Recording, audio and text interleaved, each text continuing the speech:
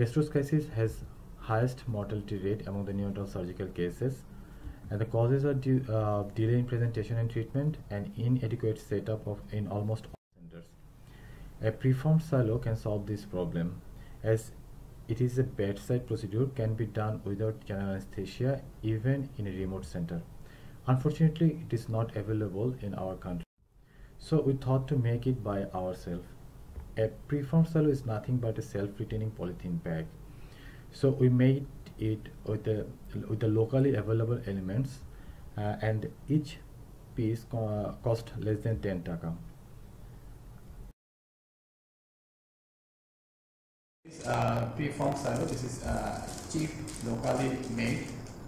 We use a polythene bag, which is easily available, and use this plastic ring, flexible, and introduce this bag through this ring, and then fixed it here around the ring. Now it will act as a self-retaining bag in case of gastroschisis.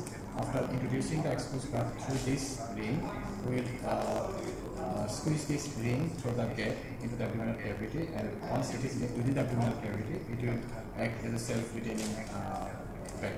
So we can squeeze the abdominal content into this ring into the abdominal cavity, and actually after 4 to 5 days, the gut edema is reduced, and it will be very easy to squeeze this gut into the abdominal cavity without raising the intra-abdominal pressure.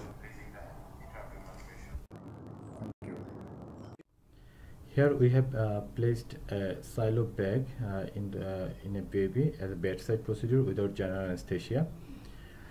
We can see the gap is closed, and we will gradually squeeze the intestine into the abdomen.